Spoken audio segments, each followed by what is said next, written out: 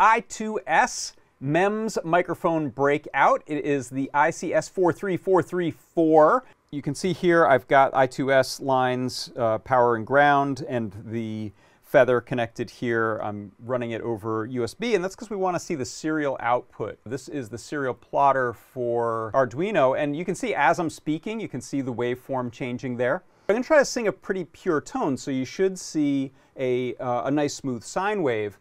And then I like to try to practice overtone singing, where you kind of change the shape of your mouth and the position of your tongue to enhance a bunch of the harmonics.